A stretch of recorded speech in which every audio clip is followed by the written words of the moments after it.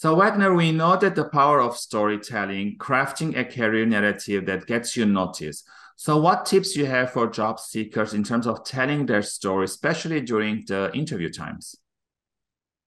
Again, it's a little contextual because you need to know where you are entering and who you're talking to. So there is a lot of understanding of the other. In fact, there are three very important components of a narrative. Hmm. One is moments of impact.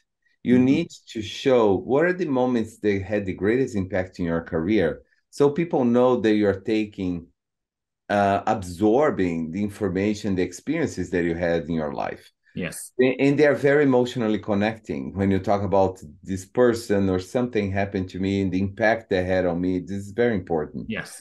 That leads to the second component, which is don't focus just on your technical skills. Think about the capabilities that you build, human capabilities. We talk about them, right? We talk about skills, human capabilities, and actually there's operational skills. Human capabilities are I'm very good critical thinker. I'm very good at synthesizing data information. I enjoy very much exploring new ways of finding new ways of doing the work. So Yeah. that's the other component. And the third component has to be the curiosity about the Yes. role itself, Mm. about what is the opportunity for you to deliver your best value, and show that you're excited about entering a challenging role Yeah. because most roles are going to be very challenging in the Yeah. future. Yeah. Having a curiosity mindset, a positive mindset is important. And that's Yeah. how maybe that's your unique value proposition that you can bring to the job. And that's why you can be differentiated from other people, right? Yes, and I can tell you a very quick story, my personal story. How did I get to IBM? I was my own private practice doing things, executive coaching, a lot of things on my own. And I moved closer to the headquarters at IBM. I said, why don't I go work for IBM? It's a great Yeah. company. It's my Yeah. first corporate job. And I found the name of the head of talent and diversity there, but I didn't have a way in. Mhm. I just called this assistant, said, no, sir, no, sir, no, sir. So I found the one colleague of mine had a us.ibm.com suffix in his email. Yeah.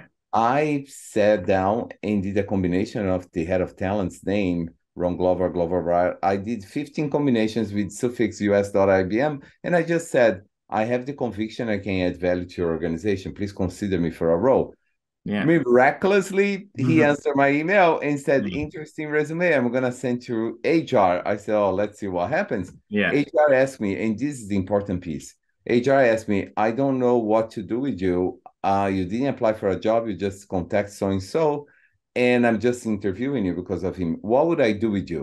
I said, I don't know what role you have for me, but I truly believe in the values of IBM, and I can be your greatest cultural evangelist for IBM. Oh, In 3 weeks, I had a job as that, leadership and organizational consultant. yeah, that's, So you never know, but you need yes. to have conviction that you can add value to an organization Mm, and show that you have passion for it yes. because people listen to the emotional context and how you speak, how you introject yourself, how you share your willingness to work in the Yeah. organization is very important. Yeah.